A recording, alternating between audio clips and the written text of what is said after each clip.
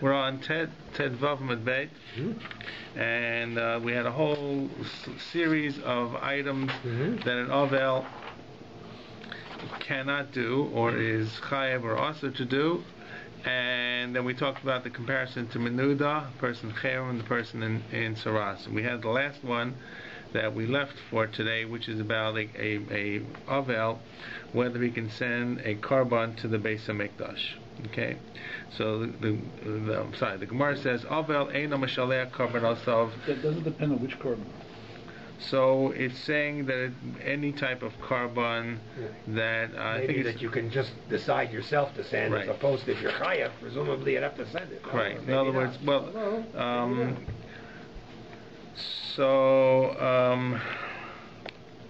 it means any korban. Okay, I guess any korban. So what if he's chayav chatas? So chatas would wait till afterwards. Have to wait. Okay. He's not forgiven either.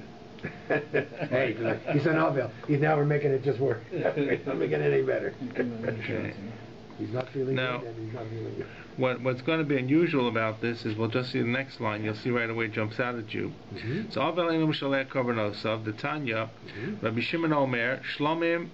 So it's talking specifically Shlomim. I guess to exclude not just maybe korban chatas he can send, but a Shlomim, which is not a korban chatas, bizmanshu shalim v'lo bizmanshu onein. When you send a Shlomim when you're complete, and not when you're an onein. Now the problem with this line in the Gemara is onein is only for until the actual funeral itself. Exactly. And the Rambam and Rashi and Ksaviyad and other Rishonim say that it's really supposed to be Ovel. And the Tosefta had the same type, Bizman Shehu Ba'avelus. Because that's what the question was, right? Correct. There is one opinion in Tosfos Rid that seems to say that it really only refers to being an Onei, but it looks like the predominance of the Rishonim is that we're talking about an Ovel, the entire period of Avelus. He cannot send a korban, and specifically it seems to be identifying the Shlomim, as Modi pointed out. May not be all the korbanos, may not be korbanos that he is obligated, for example, like the korban Pesach, that he would have to be a part of. But the korbanos that he is bringing, that you, such as a shlomim, which you don't have to bring at that point. So that makes a whole lot of sense, and that's the Gemara's conclusion about an Ovel, that he may not send korbanos to the Beis HaMikdash. The other part that's interesting to this, it doesn't say about, seems to say that he can't send a korban. It doesn't ask about his bringing a korban, right? He can't send. Mishaleach means he's sending with someone else. I guess the assumption is that he's home. He's an Ovel, he can't get out. So if he can't get out, can he at least have someone else bring the korban on his behalf? Okay. So the next one is, of course, what about the Menuda? Menuda mal shishla korbanos. What about a person who's a nidoi? Can he send a korbanos? And this is going to be another similar machlokas between Rav Yosef and Abaye that we've seen in a number of these examples before, last week and the week before, where Rav Yosef is going to say he can, and Abaye is going to say, not quite sure. So Rav Yosef gives the following brisa, and this once again it's not exactly equal to the case of a menuda that we have nidoi. Tashma kol osan shanim shahayisov b'midbar menudim hayu v'shachol korbanoseihem. That for the 40 years the Jewish people were in nidoi. We said, how do we know the people are in nidoi? So they were, Kadosh Baruch Hu doesn't speak to Moshe. Kadosh Baruch Hu is angry with the people. He's forced them to be in the wilderness for 40 years and die there. They're under a ban of death, so to speak. It's not really, of course, a nidoi, because nidoi means that you are separated from the rest of the Jewish people. They are the Jewish people. There's no one else to be separated from. But he says, using that concept that we're in a state of reproof or negativity, nonetheless shalchu korbanoseihem, they still sent the korbanos. Okay, so that's Rav Yosef therefore says, well, you see that he can. And this was the same kind of thing that Rav Yosef said last week, for example, about that a menuda can engage in marital relations. So he says, look, the Jewish people were needed for 40 years. Yeah, we know they had children because they couldn't go into Israel. The children did. That proves they had children. We know they had children. So, and Abai, of course, Abai's response is, well, that's not the same kind of nida. Maybe a person who's a menuda l'shemaim is different. The kill. Maybe it's lesser. It's not as severe. It's not as harsh as the regular menuda who was put in by the human court, who wants to separate him from the rest of society. Maybe the Almighty's separation is a little bit less. And the Gemara is just the final question we had last time. But then you had the same kind of thing when you tried to differentiate between menuda and by Hashem to menuda by a human court. You said maybe it's more chomer. The answer is maybe yes, maybe no. We have a suffix whether it's more harsh or less harsh, and therefore we use it either way to knock off the proof. So at the end of the day, we don't know. Rabbi says we don't know. Rav Yosef says he does send the carbon, and if you in all these cases where there's a suffix, we will follow the kula. So this is Hilchsa the Mashiach. We don't have a Beis Hamikdash today, but it would be applicable when the Beis Hamikdash is built. By the way, we're going to see when we get to the piece of Gemara that follows, talks about basing and calling someone, summoning someone, and they don't come put them in neither. Right. We'll see there is something less called nazifa. The zifa is not a formal putting a person into a cherem nidoy. The person realizes that he misbehaved, he overreacted, he went past the normal accepted bounds, and he puts himself under some kind of informal, or maybe the person puts him under a formal kind of dissatisfaction, but it's a whole lot less than nidoy. So nazifa maybe only like for 7 days, maybe it's 1 day. So it's possible that when HaKadosh Baruch Hu has displeasure with the Jewish people, maybe that's why you could say it's kill. It's more mekel, because the Almighty is not putting us in cherem. The Almighty is giving us nazifa. He's telling us we did wrong. The Almighty tells us we do wrong all the time. So that maybe that's why you can actually say it's not just simply saying yes, maybe less, maybe more, maybe closer to what a much lower classification than neither. You could say it's higher because they're all going to die in the desert. Yeah. No, but he's saying yes, you could. Correct. You could say that with the Almighty, when the Almighty puts you into cherem as well, there's no way to get out of it. No, but you could argue that this isn't the cherem, this isn't anything. It's just a straight sentence of death. Period. I mean, that was a specific case, and he said, fine. Don't forget, Kadosh Baruch Hu said, you said that your kids are going to die. But it's not that way. You're going to die in the desert. But I'm saying, the other part says that the other part I pointed out last week is that there's this whole big gap in the Sefer Torah in Parshas Chukas that nothing is recorded. Yeah. The question why is nothing recorded? You could say, well, everything was just as is. Yeah, there was nothing else to add. Nothing else to add. Now that sounds like in the end the Chazal say no, it's the Almighty simply didn't communicate. That was it. Everything went on autopilot. Whatever they learned, when they learned, and then until you get to the last year, Kadosh Baruch Hu once again communicates with Moshe Rabbeinu, which implies there's a certain amount of dissatisfaction Kadosh Baruch Hu had, not just Moshe, with the Jewish people. Moshe is only as good as the Jews. Okay, the last of the three. The only thing I'm going to say, I'm trying to remember, in Dvarim, there are actually a lot of new, let's say, myths, right? Right. And I'm trying to remember whether in every case, it says, Vayomer Hashem el Moshe, or just Moshe just declares these. I don't think every time it says. So, and then you could argue if it doesn't always say Hashem told him then and there. Let's say in Moab, that maybe he told him during the 40 years. He just didn't bother recording, and he talk about it now. The traditional response would be Hashem told Moshe at Har Sinai, and Moshe simply right. Even more, Right. So then, then the argument would be, why would Hashem? What's Hashem got to communicate altogether in 40 years, right? Okay. Right. If he told him all that Sinai, he got nothing else to say. Okay. Except the final instructions as far as this, and even that he told them. Maybe. Then, right? Okay, I agree. The fact that nothing is there is an argument from silence. We don't know.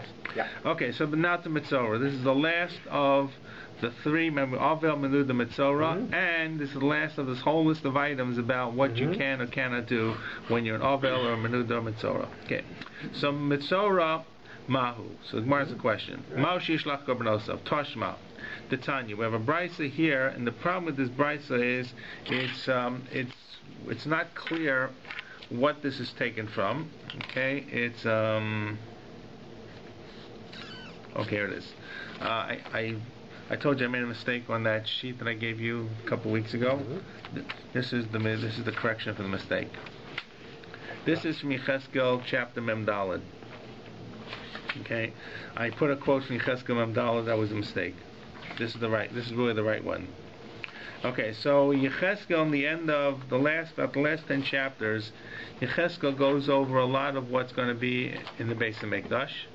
He reviews laws, he reviews dimensions. Some of what Yecheskel, by the way, writes in those last 10 chapters is very difficult because it doesn't jive completely with the Beis HaMikdash that we know about, or the Mishkan that we know about, both in terms of procedures. It's wrong, and the long sheet is wrong. This is the right one. It's Perek Mem Dalet Pasuk 26. 25, 26, 27. Right, but you put 15, 16. Is that what you're saying? What I put for 44 is wrong. It's 24.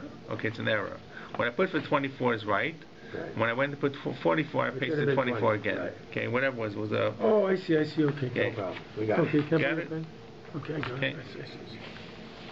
So Yecheskel talks about a lot of procedures in the Beis HaMikdash, and he writes as follows. And we'll do 25, 26, 27, and we'll see it tomorrow. But again, isn't Yecheskel the one who has like the new Beis HaMikdash with all? So the answer is, that's correct. So in terms of trying to reconcile when there are differences, we say sometimes Yecheskel may be talking about the future Beis HaMikdash, which is why it may not always exactly replicate what we know. However, there are psukim here that this is the best source we have, and so consequently we bring this down. What makes this complicated, you'll see it may be referring to different things that seem to be combined together.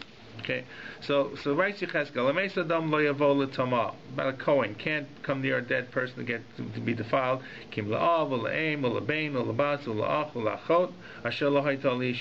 be for, now he doesn't include him about Kohanim. Correct. The last 10 chapters are the Beis HaMikdash and the Kohanim. Right. So this Yecheskel says once again, Kohen can't become Tamei except father, mother, son, brother, sister, son, and daughter, and does not list, by the way, a wife. Okay. Right. We assume that. And then v'acharei taraso shivas yomim yisbur yom.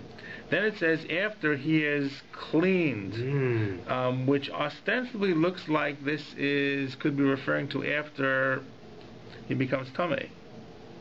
Right? He can't become tamei except for the close people. Right. But if he were to become tamei with these people, they have to wait a period of time, which is going to be shivas yomim. So it sounds like you go into the mikveh maybe right away. Okay. Right, and then he has to wait 7 days. Sounds like right. Okay.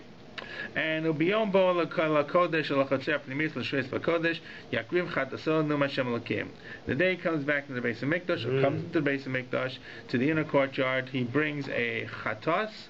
Now, is that a connection to this tahara part, or is that something completely different? It sounds like it must be tied in. No? Right. Okay. So let's go through how the Gemara tries to understand this. Toshma?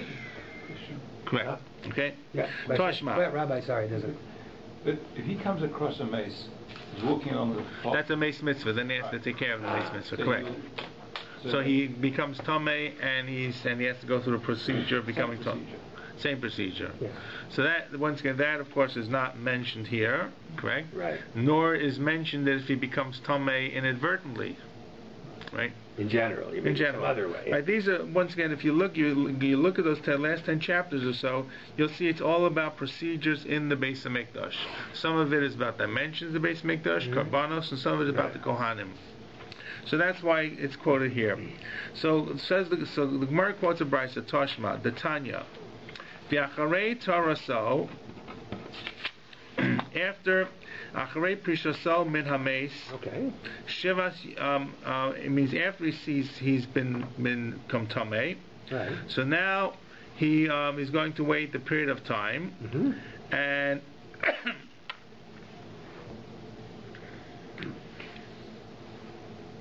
okay, and then the next part of the pasuk says Shivas Yomim. Shivas Yomim Yisbur Lo. Right. They will count 7 days, and here, what does the brayso say? Elu Yemei Sfiro. These are the days of his counting. Shivat Yemei. I'm sorry, Shivat. What I say? I said. First it says Shivat Yamim Yisbur Lo, and then Elu Shivas Yemei Sfiro. This is what the Gemara is saying. Correct. Right. Yeah. So, because the so pasuk says Yisparu lo. Correct. And here the Gemara is telling us it's whatever. So the way Rashi understands this part of the Brisa is this second part of the pasuk, counting 7 days, is referring to becoming a Metzora. Then he has to count 7 days. Shivas Yomim Yisparu lo. It's not about becoming a Tomei and becoming Tahar. Right. It's about counting 7 clean days after Tzaras. That's how Rashi feels. Okay, so now the second piece of this pasuk. The first part of Acharei Taraso is referring to mace. Shivas Yomim Yisparu is talking about referring to Tzaras. And then the next pasuk says the Brisa is talking about something else completely. V'yom ba'ol hakodesh el hachatzer pnimis yakriv chataso. V'yom ba'ol hakodesh el hachatzer pnimis l'shveis b'kodesh yakriv chataso. So what does that mean? Zu asiret hoifar shelo. When a Kohen first works for the first time in the Beis Hamikdash, the first day he is inaugurated, the first day he does the avoda, he brings a meal offering, asiret hoifar. Right. That is what is found in Vayikra Zayin, and when it says here he's bringing chatato, it's not really a carbon chatas. It is dovetailing with this carbon that a kohen brings minchas, because it's called minchas chinuch. You heard the term minchas chinuch share. So the term comes from the minchas chinuch. That's a mincha, which is a meal offering, when he was Chanukah, like Chanukah dedication, when he was inaugurated as a kohen. So this last pasuk refers to something completely different. So this pasuk is interpreted by this brisa in 3 different pieces. And what's the important part for us is that the second piece, Shivas Yomim Yisparu lo, is saying that when the Metzora becomes healed, and he counts the 7 days, and then he's going to come back to the Beis Hamikdash. So let's just go. Which means, let me just give you what it means, and we'll go over it again slowly. Which means that a Metzora, while he's still a Metzora, cannot bring a carbon. Right. Okay. So what they're saying in this pasuk is the first part, right? Right. Acharei taharaso. We're talking still about the kohen. They're all about Kohen, right? Well, let's know. The second one just says the Metzora. Correct. The first one's Kohen. So Correct. the kohen, and what we're saying is the kohen obviously became Tomei, he has to become Tahar. Correct. That's the first thing. Mm-hmm. The second thing is a completely separate thing. Correct. We're talking about a Metzora, has to count 7 days after he becomes clean. Correct. Sort of, he's not a Metzora anymore, he has to wait 7 days. Right. And finally, the last part is about a Kohen who goes the first time. Yakriv Chatato. Is about a Kohen. Nothing to do with anything. Not to do with somebody dying, not to do with Tuma, not to do with anything. This is correct. This is the first opinion of the Brisa, Div Rabbi Yehuda. The reason, by the way, that Rabbi Yehuda feels that this middle part is about Metzora, not about a Kohen, is because it says Yisparu Yom, Yisparu Lo. Right. You have to Who's doing the counting? Metzora has to count 7 days. Or somebody's going to count it for him even. Correct. They're going to watch it, make sure they count the 7 days. So that's Divrei Rabbi Yehuda. So according to Rabbi Yehuda, from the middle line of this, the middle piece of this, you see the Metzora cannot bring a carbon. Absolutely. Okay. Then Rabbi Shimon says, in arguing on the drash with Rabbi Yehuda, so we're on the top of the next page, Tet Zayin and Aleph, Rabbi Shimon Omer, Bevo'o, it says, Uviyom ba'o la kodesh. Right. Yakriv chatato. So Rabbi Shimon says this last piece really is the key to everything. It's not about the Kohen coming the first day. The drash is as follows, completely different drash. B'va'o yakriv, bizman shera'oi lebi'ah, bi'ah means coming into the Beis Hamikdash. When the Kohen can come into the Beis Hamikdash, roi lakrava. He can bring his chatos, he can bring his korban. When he can't come into the Beis Hamikdash, he can't be makriv. So Rabbi Shimon says, forget these first 2 psukim. Forget trying to pull this apart and say this is about Metzora. The last line makes a general rule. It's not about the new Kohen. Pshat in the last line means if a Kohen can come into the Beis Hamikdash, he brings his korban. Which means if he can come in, he can bring the korban. If he can't come in, he can't bring the korban.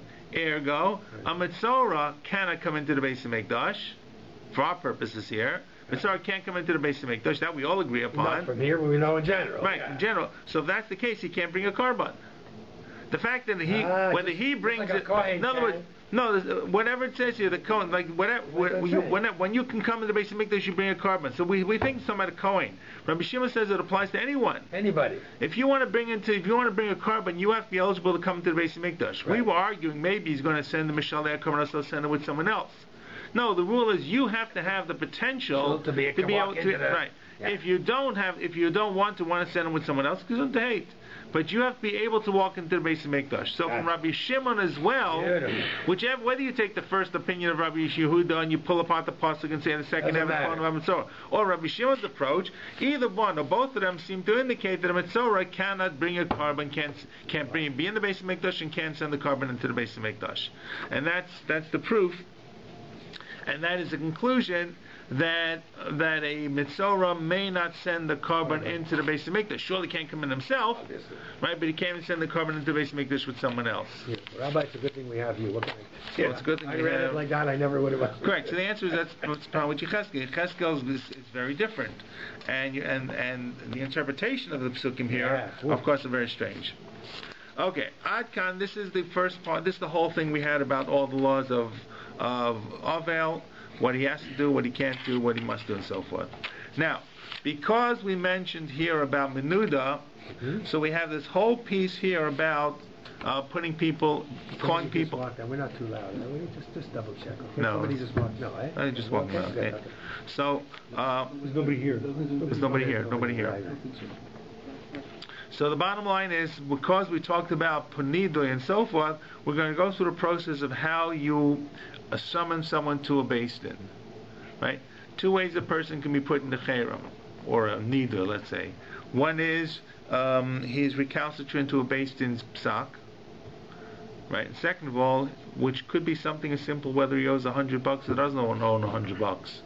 The ultimate way of enforcement was if you didn't follow the Beis Din's decision, and you didn't follow through, they didn't send the sheriff to collect. They didn't send you over to a collection agency.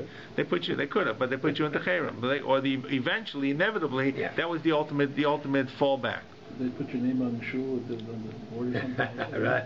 Isn't that part of it? Be on the board of directors or be on the board? They tack a board outside saying so and so didn't pay. So the answer is the only time they really do that today is for people who don't give a get. I mean, in those days. Yeah, but he's saying in those days maybe they would have an easy thing. They would have just put a little sign. Mr. So and so hasn't paid the $100 he owes according to the Beis Din. They get to do that. Maybe they did that.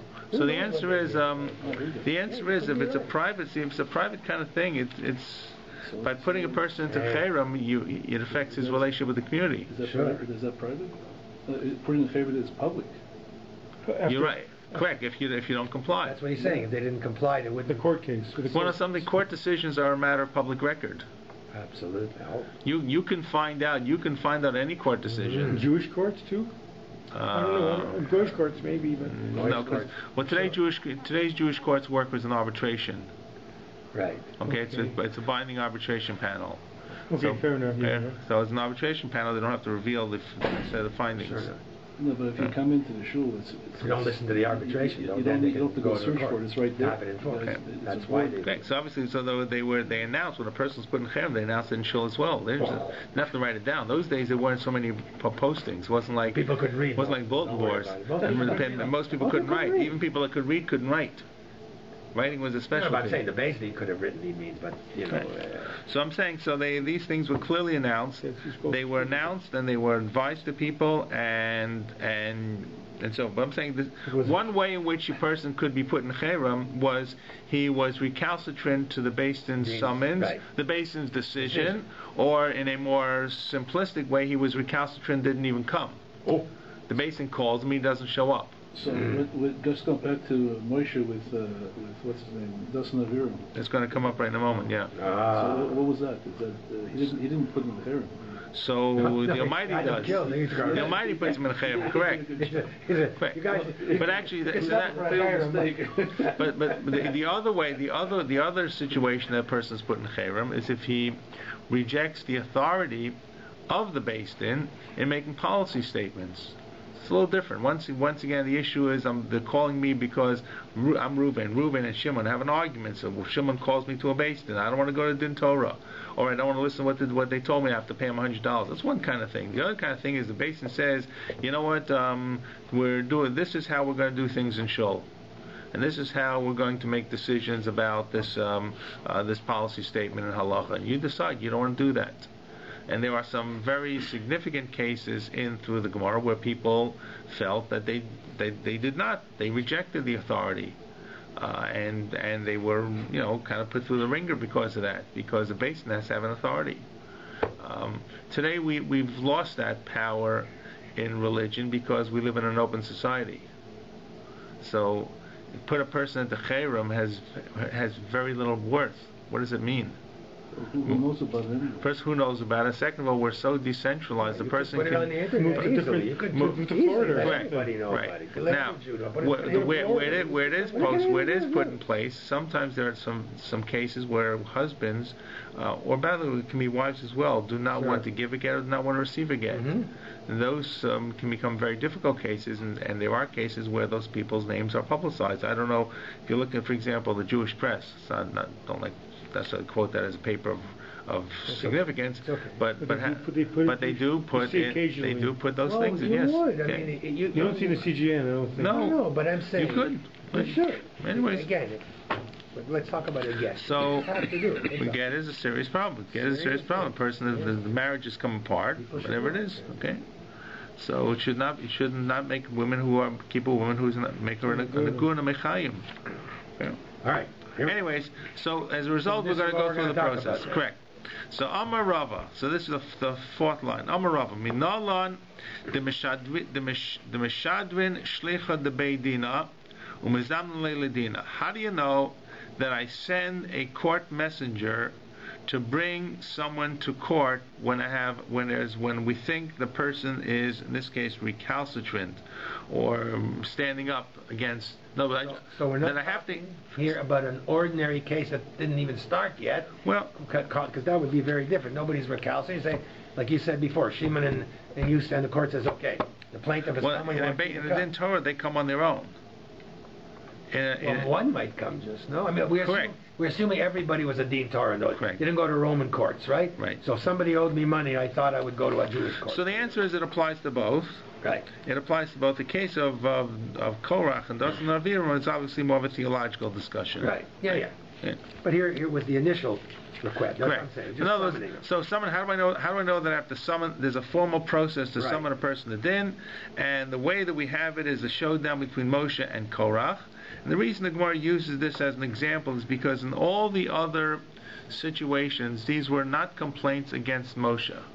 Moshe is viewed as the melech, as the Beis Din, the religious leader, the head of the court, the final decider, final arbiter of Jewish law.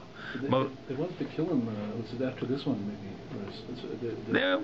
But they never argued with him. They weren't happy with. They were complaining. They didn't want to go into Eretz Yisrael. They thought they were going to die in the Midbar. But there never was a theological complaint. The complaint of Korach basically is, who are you to be the leader? Exactly. We refuse to accept your rule. We're Levium just as much as you are. We're Levium. We're Bechorim. Common grandfather. Right. So no, we are rejecting the power of your basin to make a decision. Except in Egypt. I'm sorry? In Egypt, when Egypt, then there was no basin. Here he is. He said to God that they're not going to believe me. And then they came and they did believe me. Eventually. Only after, I think, later, after a few more. But Moshe is not established. Now you have a people, and Moshe is the lawgiver. Moshe is the law. If you had a question to ask about what does this law mean, who would you go to in the Midbar? You would go to either the people Moshe appointed, and they would go to Moshe. You'd go to Moshe directly. What is the law here? And Moshe would say, this is the law. And if Moshe says this is the law, and you say, well, it's not the law, okay, unless we have a problem. The law like you did with Aaron, but that doesn't happen. Yeah. Okay. So, right, it does say, yeah. Correct. So what does that mean? They believed in him, but Korach didn't have a power then. Okay, where does the story of Korach appear? So the story of Korach appears right after the spies come back and they're not going to Egypt to Israel anymore. It's exactly the point. As long as Moshe said we're going to Israel, he had credibility with everyone and no one wanted to rock the boat. Okay. The moment that hope dies, so to speak, so Korach has an in. Korach says, the people no longer have confidence in you. It's clear, we have no confidence in you. You're a fraud. You're a phony. Your interpretation of law is no better than our interpretation of law. You can see in the eyes of Chazal, Korach comes to challenge Moshe about the tchelas, about the tzitzis, right? About the mezuzah. What if you have a house that's full of sifrei Torah? Do I need a mezuzah on the door?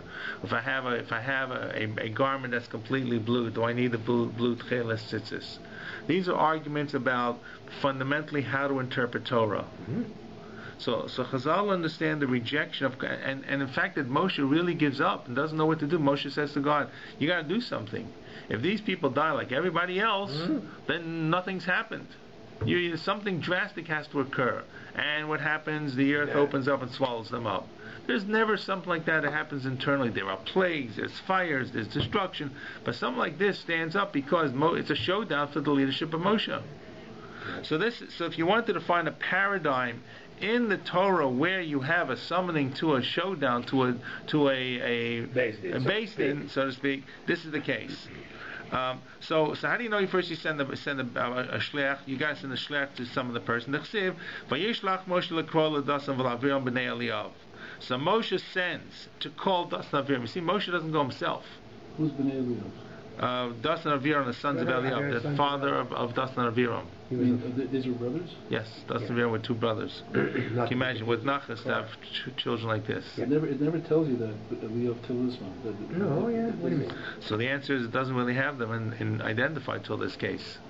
All the other cases where you think about Dasan Aviram are cases in hindsight. The Chazal say they were in the Mitzrayim and they were here at the Yam Suf, but nowhere else are they identified except in this case. Yes. I'm just looking at the wording here. The first one says Shlicha de Beidin. The second one says Ladina. So are we saying what is summoning you? I'm reading the line. Right after Bnei Eliyav, the next three words. Ladina. No. I'm wondering whether there's a difference between summoning you to the Beis Din and summoning you to a Din Torah, so to speak. So it's taking it piece by piece. The first thing is how do you know you send a messenger? Okay. How do I know that there's a formal? Before I tell him what I'm sending him for, that I got a formal messenger who delivers a message.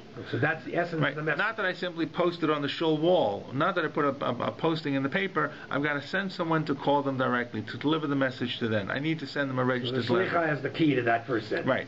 So I send the shlicha. And the shliach has to come to them. Right. So sending a registered letter would be that equivalent, which is what is done today. Azmana, so you do not have to send the guy across the country. You send it registered, and when you sign, you've accepted that. So the one is about the shliach. It says so the pasuk itself is clear. Moshe sends to call to Dasan Aviram. Moshe doesn't go. Right, send somebody else. He sends someone else. Uminalan the mazminin ladina. How do I know that I call them to a judgment? I'm telling them what they're coming for. Right. Not that I say, okay, we're upset with you. You are coming to a din Torah. You're coming to a base. Din dechsiv vayomer Moshe al Korach ata ve'achal adascha hayu lifnei Hashem achar. So Moshe says to Korach, you and your buddy and your whole multitude are going to come tomorrow. Moshe tells them exactly when the showdown is. In other words, one pasuk talks about sending to Dasan Aviram. The other one is Moshe speaks directly to Korach and says to Korach, tomorrow you're going to be here with all your people. So the two things come out. One is Moshe sends a messenger to Dasan Aviram. It's not clear, is he then now speaking to Korach, or the messenger tells Korach and Korach comes to Moshe and Moshe says to Korach, tomorrow we're going to have a din Torah. But what's clear is there are two things here. One is you got to send a messenger. Two, the messenger's got to say what it's all about. And in the message, or in the what do we call it? It's called the hazmana, right? The summons. Right. It has to say the following: it says "Lakame Gavra Rabba." It has to say that you're being summoned by a rabbi, but in this case a beis din. You have to identify the person who's summoning them, and the fact that they're a person of stature.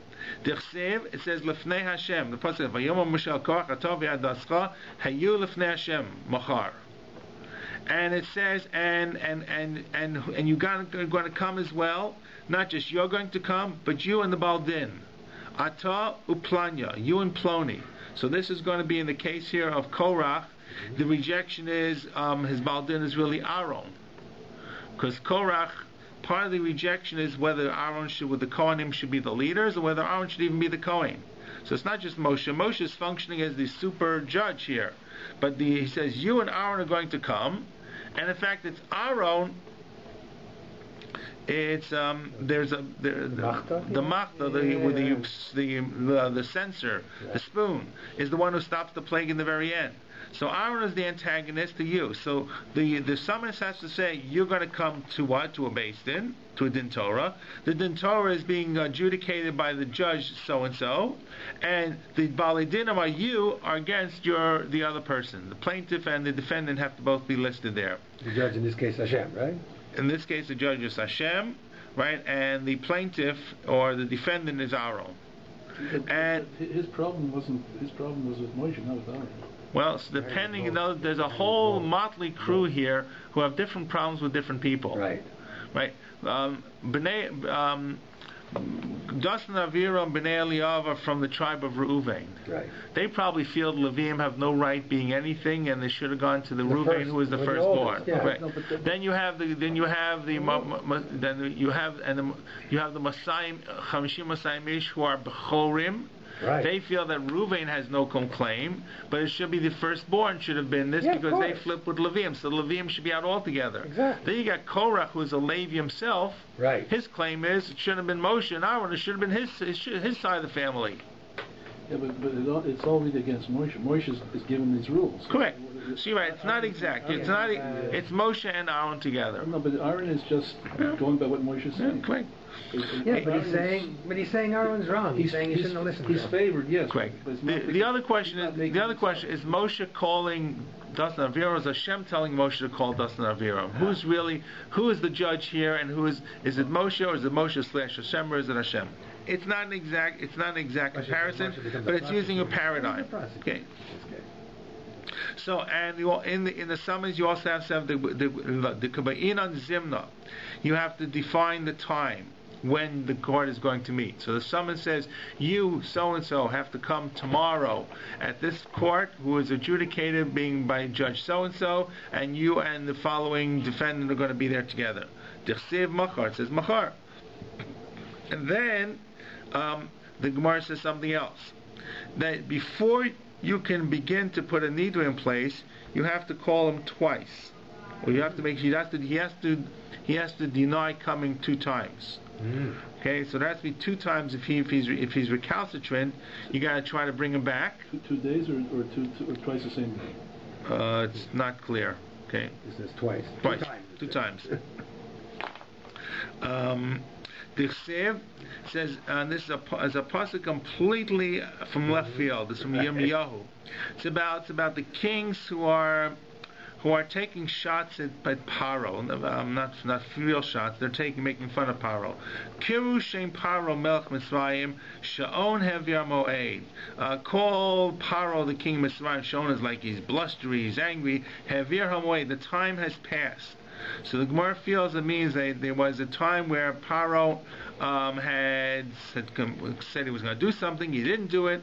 So the time came, and it happened again. You missed it once, you missed it a second time.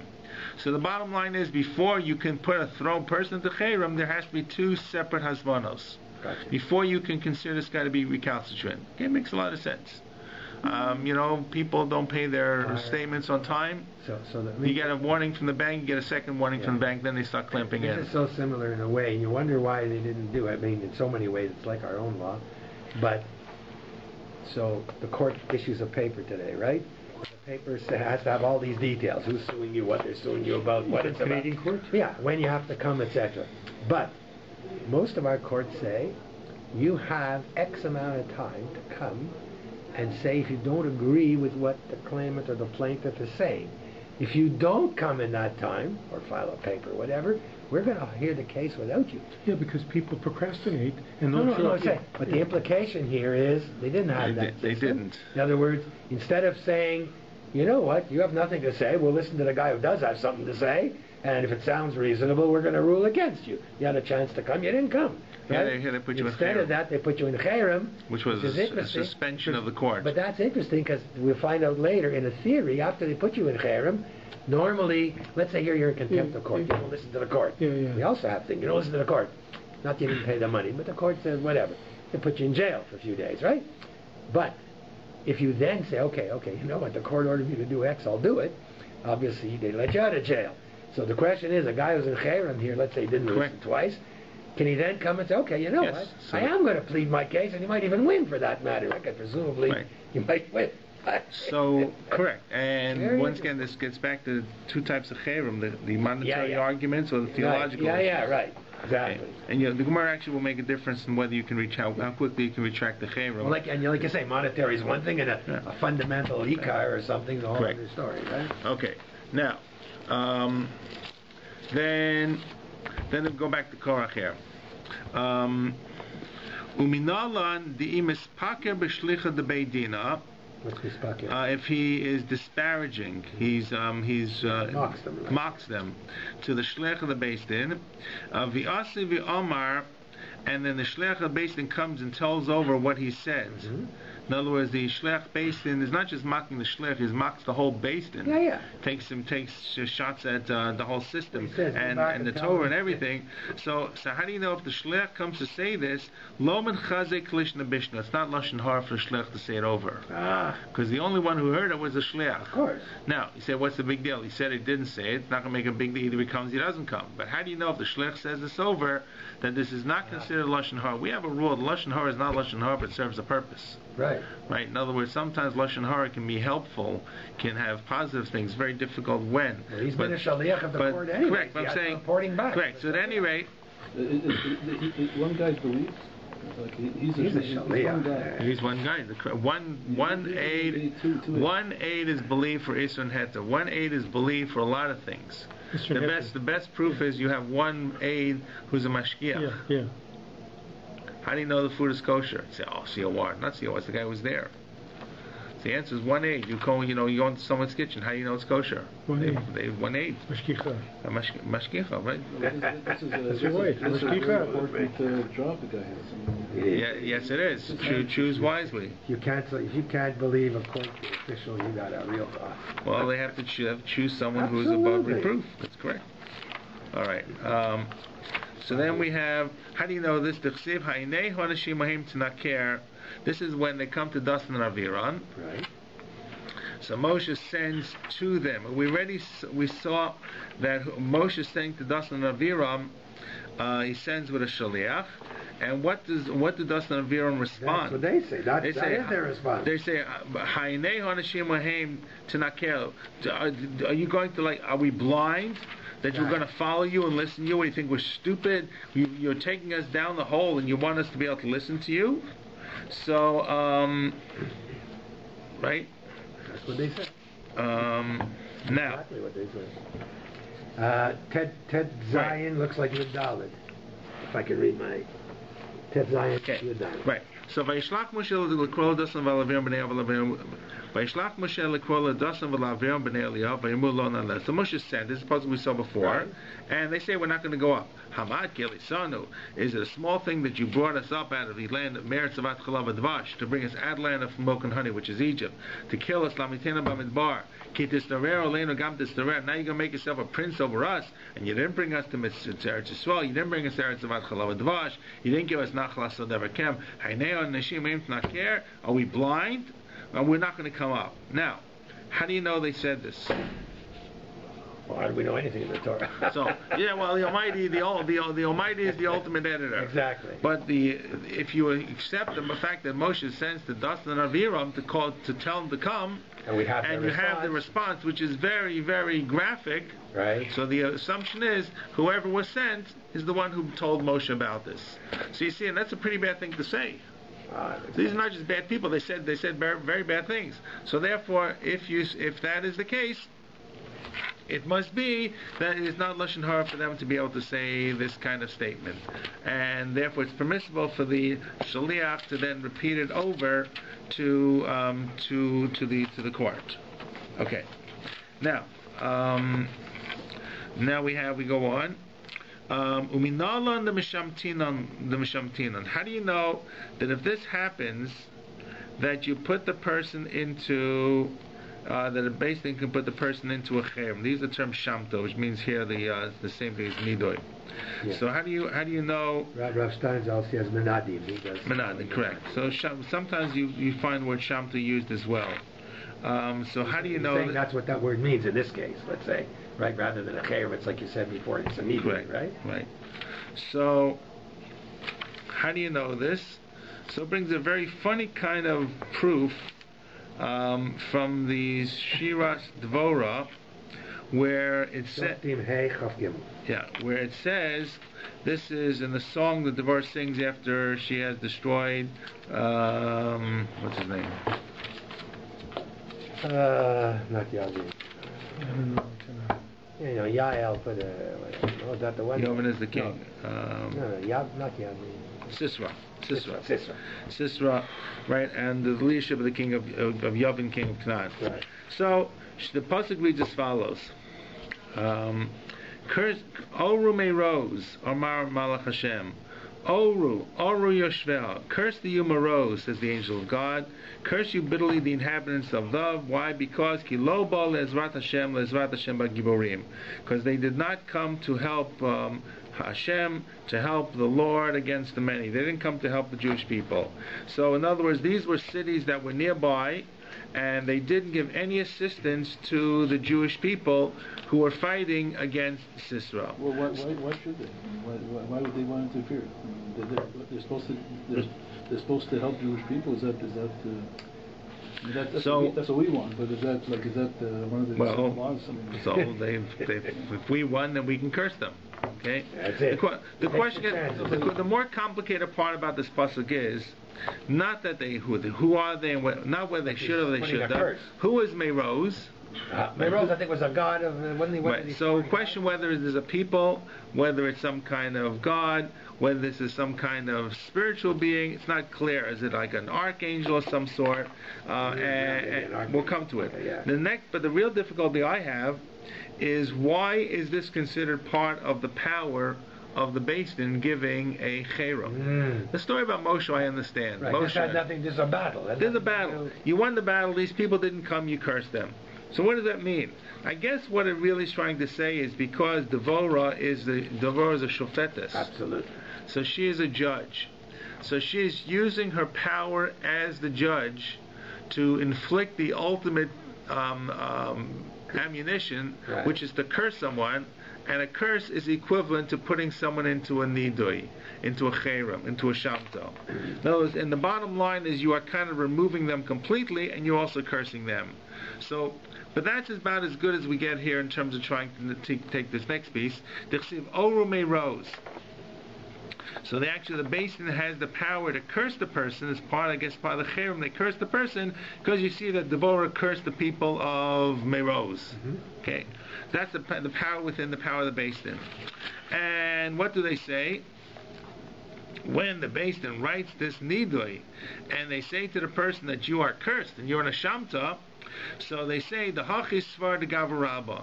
They actually say that the name of the person who puts you into the cherem. So we move to the next step. The person didn't come. We've moved to the declaration of the cherem. The cherem has to say that you're cursed. Right. The cherem also has to say who's the person who is effecting this. And the gavaraba, the great judge who's doing this. Dichsiv, because the pasuk says Omar Hashem, Omar Malach Hashem. The Devorah invokes this in the name of the angel of God, which is of course even greater than her. Okay, uminalan the machraminan. How you know this is a cherem? Dichsiv oru oror. Okay, that this is because it says oru, which it says oru oror. Your oru cursed is cursed, which means the achel and you I guess oru oror is because you're in a cherem, but you're not completely in a complete. I guess there could be greater levels or worse levels. The achav v'shasi bahadei. I'm sorry. The chsiv oru ora. I'm sorry. So it ends there. So how do they put him a cherem? Because cherem is once again cursing. Is a curse. You're cursing the person is equal to the cherem itself. Now, how do you know when you put the person in this type of cherem, or shamto, or nidoy, the achav shasi b'adei, that he can eat and drink with you, v'koi be'arba amos didei, and you can actually be still within the 4 amos of this individual. This is a very low-level type of nidoy, so it's not completely separated as we think about a cherem. You're still together with the person, you can eat with them, and you don't have to be separated more of the 4 amos. Dechsiv yoshveha. Because it says, Oru, Orur, Yoshvel, we're cursing Moroz, and we're cursing the inhabitants. We're assuming it means the inhabitants around Meroz. Meroz is being cursed, and the people who are there with him are cursed as well, even though they may not be responsible. They're not part of the Cherem. Not part of the Cherem, you see that there are people living. Meroz is still living together with his inhabitants. Yeah, but he's living with who? The people around him. Yeah, who is the curse on? He's not living with the Jewish people. Correct, but whoever it is, whoever's being cursed, is who is it? Is it him? Is it everybody? Is the people amongst who it lives? In other words, it's saying that the person himself, it's not the person is removed completely. The person is still together with the people around him. Okay, it's not a perfect example. Together until he dies, and then he's not there together anymore. I mean, the curse is a curse of death. It's not a curse of. No, but when you put a person into the higher level of cherem, he's completely separated. Isn't that what we're talking about here? That they were cursing them for not helping out the Jews. No, it just says a curse. What was the curse? Well, it could have been cursed. They should before they should have. Who knows? What does it mean when you curse a person? When a person is a curse, doesn't mean that they die. The final curse because they didn't help them out. You don't have mazel. You don't have mazel. You don't have things that work well.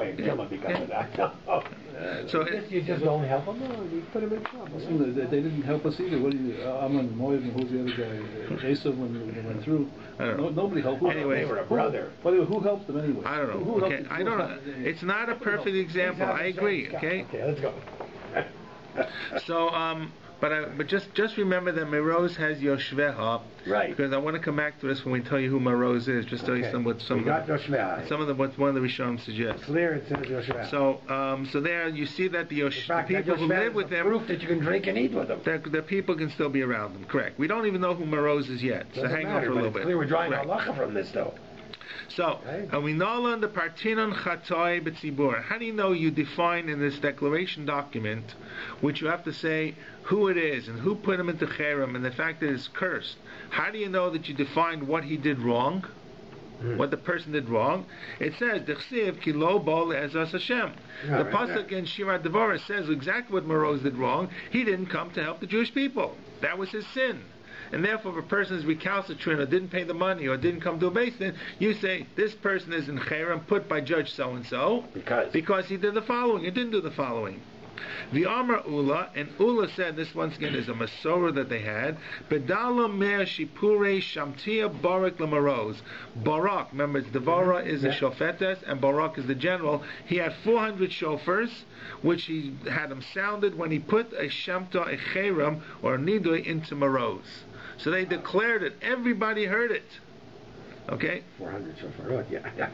Correct? Now, who is this guy Meroz? Because the whole thing, as you see, is very oblique. We don't know anything about Meroz. We never see this before. We never hear about it afterwards, and it doesn't play a role in the actual story. So the Gemara says, "Iko diamri gava rabahave." Some say that Meroz was some kind of leader around the area, and he had his ability. He was at peace with the Jewish people, and he had the ability to come and help them. And therefore, because he kind of sat on his tail and did nothing, he was cursed. And another one says, nope, Meroz was not an individual, he was not a human at all, simply was a star, and the stars had power. Shenemar, as it says in the same Shira Devorah, Min Hashamayim Nilchama Kochavim, from the heavens the stars fought against Barak, against Sisera, and Barak and Devorah were successful. Then what sense does Yoshua make in that case? So that I was going to say, so one of the Rishonim says, you see from this, some a Rishon or Rachman, that it's not against the Torah to believe in alien life. If Meroz is a star, I actually know. Doesn't mean you have to be alive. Okay, well, it means that no. For has power. The simple meaning of it's a star. It means the star and its surrounding area of whatever the celestial bodies are. But if you want to take it and give a drush, it means the star, whatever this far off star and solar system and who knows universe is, the Yoshveha on the system are also cursed. But which means that it's not against the Torah to believe that there is life on a different part of the universe. Okay.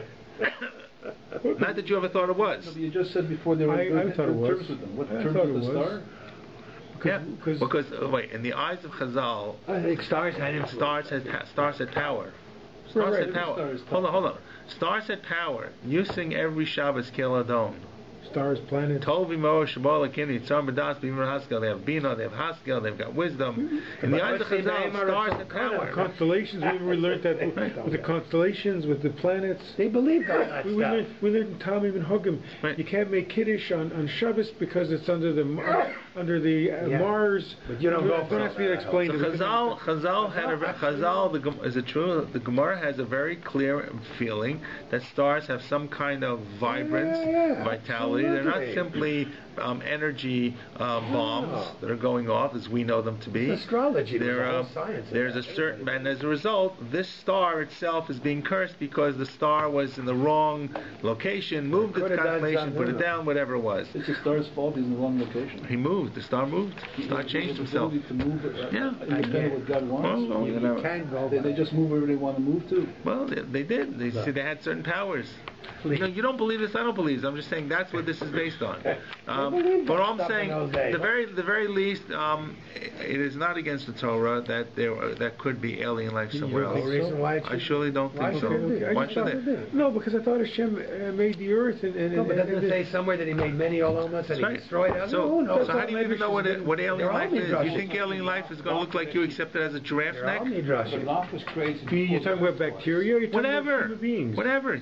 Who knows? Don't worry. Why You're don't talking worry about about what? it? No, I'm not worried. I just don't think there is. Good. That's Okay. fine. So, I don't happen to think so. We have not been proven that there is yet. Against the Torah. We have not been proven that there is, but we don't think it's against the Torah. Against the Okay, Torah. fair enough. Okay, now, What day Again. was life was created on what day? What? Life? I think life. Light? Oh, because you can read ahead next week. No, I think the Life was created. the stuff in the ocean, I think, was created before day six, wasn't it? Yeah, the ocean was like the third day. No, the stuff in the ocean, Yeah, third the day, yeah. Fourth day. Second So life, let's say, on the fifth No, day. life is on. On the fifth day, I think. No, in the ocean. wasn't Chariots and then the animals. The chariots, Correct. the stuff in the land, and the before sixth. the earth was created. What was? Life was created before the earth was created. Okay. First day. Before the earth was created. No, First day is light. Second day is rakia. That's my. Third day is my. There is a dry land. Yeah. And on the second part of the third day there is plants are created. Plants, yeah. So that's the third day. The first time you have The fourth something day is living. only the stars. And the fourth day you go back to the stars. Stars. And There's no sun. So there's no sun before.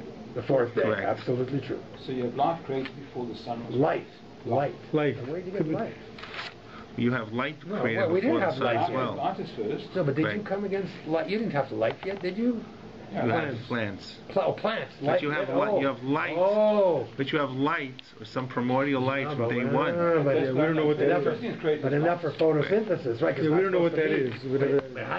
Again, what he's saying Yeah, I is, understand. it's kind of light that's enough to make photosynthesis, right? It's a very That's why difficult. when Paul again said that the comets seeded the earth, it's possible. Comets seeded the earth. Because comets came before the sun. Where the comets come Where from. do you have Well, comets? it's all part of Rashid. Okay. Okay. The Breshit doesn't say comets, right? But let's say. No. It's Anyways, So, all right. So the Devorah is cursing the sun, You gotta the listen. star. Devorah is cursing Moroz. Moroz. Which Which is- is the star. Which No, is no, some people think it's a star. How Not can you everybody. hurt? What do you do? Hurt the star? What's the curse? What kind of curse could you make against People the curse star? God. the angel People of curse God. People The curse angel of God is cursing the star. If you assume that Moroz is a star, the angel of God, what is an angel? Is saying this star is going to be cursed. What does that mean? I don't know what it means. Can it change? Can it be small? It can be big. It We'll can go have by the less of first an opinion, influence. it Will it says be? like Will a it have big less guy power? before the I don't know. guy. But the bottom line is, all this is the line about Moroz is a very unusual line. It comes and goes in 2 sentences, a sentence and a half. in Shirat Devora. Shirat Devora is poetry. Poetry is always more difficult to explain on a good day. Oh my God. But it's brought here only as a way to show you that what is the effect of the Cherem is really a curse. Right. In the bottom line, it's a curse. Right. And you see that a person like Devora had the power to curse. She was a judge. Whoever would she curse, whether a star, a person, a great man, who people, she was able to curse, and therefore basically has the power to do so. Who sent him? Right. What the cherem actually is, the fact that it's what he did. Right. We publicize it, and we make it very clear that it's a curse. And then we're going to come to talk about. And we also learned that you can still eat. And you can still eat with him. Correct. Whatever, right? Correct. And if he doesn't pay. Right, then we actually can take away. We'll see. Can we take away his money? Okay. If the court has issued a decision, and he doesn't listen, or maybe even if he doesn't listen to the words of the rabbis, we can give him a knas and to take some money away from him. We'll do that next week. Okay. All right. Okay.